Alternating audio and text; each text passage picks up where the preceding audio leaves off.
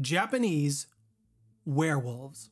Hakken consider Japan to be their ancestral homeland. However, there are large amounts of Hakken who have moved away from Japan. They have moved through areas like China, South Korea, even going as far as the west coast of the United States and Canada. Some werewolves believe the Hakken are just a different branch of the Shadow Lords. While there are minor similarities, any connection between the Shadow Lords and the Hakken is tenuous at best. And the Hakken, they don't have a very high opinion of the werewolves and the Garou Nation as a whole. They didn't like the nation's attitude when it came to Gaia and working with the other changing breeds. So who are the Hakken? They mostly make up the Henjioke's protectors and warriors. They are the first line of defense. They work very well with several of the other changing breeds within the beast courts, specifically the Kitsune and the Tengu, but they all fight against the Bakemono, which is the eastern version of the Fomori. The eastern Fera were not immune to the conflicts that arose between not only the changing breeds and werewolves in the area, but also with Fera and the humans that inhabited the area. Where the Hakken differed from the Garou Nation, instead of attacking and culling humanity, the Hakken believed that if they strengthened their ties with the humanity, they would strengthen their bond and they could grow in power. They could not only end the wars with the humans, but they could also end the wars with the other changing breeds and the other Fera. A very civil and level-headed approach. Now, in order to do this, the Hakken, they infiltrated Japan's most elite warriors, the samurai. It took a few generations, but the Hakken that infiltrated the samurai, they felt more connection with humanity and the way of the warrior than they did with their previous werewolf traditions. Even their descendants grew to appreciate the Japanese customs and traditions more so than what their ancestors did. And in Japan, as the wolf population declined, obviously breeding with wolf kinfolk became harder and harder to do, and this forced the Hakken to be more integrated into human society. And in Japan, wolves have been believed to be extinct since 1905. It is rumored, however, that the Hakken control a small population of wolves in protected areas that they monitor very, very closely. Now, to many of the Garou Nation who are ignorant to the ways of the Hakken, they see these eastern werewolves who revere and worship Grandfather Thunder as just basically the same as Shadow Lords in a samurai disguise. But the Hakken go way deeper than that. The view of the Hakken blends the werewolves' tenets with Bushido, the way of the warrior. And although they are werewolves, they really are a group unto themselves. The secret packs of wolves that the Hakken protect, they have kept the wolf side of the Hakken alive, but vast majority of them live human lives and they come from Hamid backgrounds.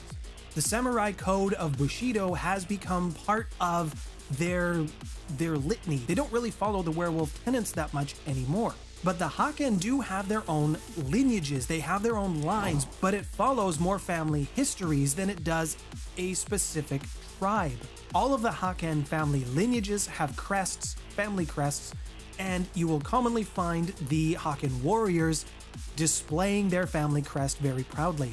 And because the Hakken are not bound to werewolf traditions, they are free to kind of do their own thing. They're more flexible. It's possible for them to be much more spontaneous. This is what's allowed them to integrate into human society without having any external pressures of the tribe or the nation.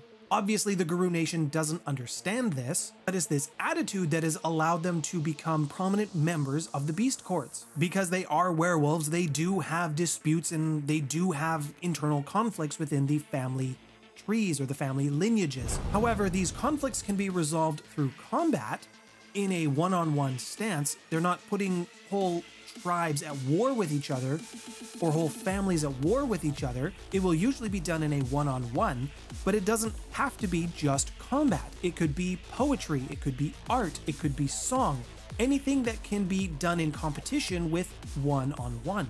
Where they start to resemble the Garou Nation, they do have their cairns, and they commonly have moots at these locations. If a Western werewolf was to participate in a Hakken moot, they would feel quite comfortable at this gathering. Now, this doesn't mean that you can't find certain werewolf tribes in Asia. The Glasswalkers and the Shadow Lords are commonly found in this area, and as cities have progressed, with the advancement of technology and finance, the Glasswalkers claim to have played a big role in this. The Glasswalkers also claim some responsibility for the rise of organized crime here, but the Shadow Lords have also done quite a bit in terms of organized crime in the area, so it's difficult to determine who's responsible the most for the rise of crime. Even in the modern Knights era, the Hakken still have a feudal culture. This has brought them into conflict with the Shadow Lords as they adopted a more modern culture with the modern age, but the Hakken still try to keep the old ways alive in this sense. Western Garou activists have also come after the Hakken for not doing enough when it comes to the slaughter of dolphins in this area. The Hakken maintained that their position is not defenders of the sea, but defenders of Gaia. This claim of their defense that it's just not our problem, the sea isn't our issue, was a bit of a problem, especially when the Fukushima meltdown happened, because the Hakken definitely got involved when the Bane started coming out of this toxically polluted area. Some Western Garou were also involved in this fight. Now, before we talk about some of the groupings of werewolves and Hakken through Asia, as it's a very large continent, if you are enjoying today's video, please let me know by hitting the thumbs up button. And if you want to see more like this from myself, then please hit subscribe with the bell notification. If you are a fan of my work and you would like to support me, I do have a Patreon set up, and for those who join at the $15 level, there is a monthly video vote where you can help decide what content I will produce. So if that's something that you're interested in, please consider joining me on Patreon. Now, as we've talked about, Asia is a very, very large continent, and Garou as a whole have had a minor influence in its history, not nearly as much as the West. When it comes to the Middle East, the Silent Striders are probably the biggest tribe to have any sort of impact there, although granted it's not that much. In Afghanistan and in Iraq, Red Talons have been found. They are combating minions of the worm, but they have also taken things a little bit too far, as they still have the belief that all humanity needs to be purged. So some of the Red Talons in these places have used the conflict in that area to take advantage of a bad situation and further their own tribal ideals. And the Stargazers who can be found within Pakistan, they have not appreciated the Red Talons' actions, and this has brought them into conflict. And the Hakken have been involved in these conflicts to try to bring a peace and settle things down. In India, the Red Talons and the Children of Gaia have come into conflict over ideological differences on how to deal with humanity in the area. Both tribes have been fighting against worm influence there, as well as the Hakken and the Beast Courts, but they have also come into conflict with the Ratkin, as their numbers have been rising greatly in the area. If you were looking for some ideas in a Eastern-style game of Werewolf, using these scenarios could be some ways to integrate other tribes. Granted, with a good enough story reason, anybody from any tribe could be found in the East. There's even rumors of Naga nests that have been found within India. As you can imagine, this hasn't sat well with much of the Garou Nation, but the Hakken, they aren't particularly concerned about the Naga. Those who are familiar with the inner workings of the Beast Courts might know that the Naga still exist, although their presence has been hidden, but they are integrated within the Beast Courts. Regardless, much of the East is a mystery to the Western werewolves, and the Hakken haven't made this any easier, as they don't trust the Western werewolves and haven't been willing to share information and history on their society. Although the Hakken and much of the Beast Courts, they were shielded, not immune, but shielded much from the War of Rage, they still harbor huge grudges and resentment towards the Garou Nation.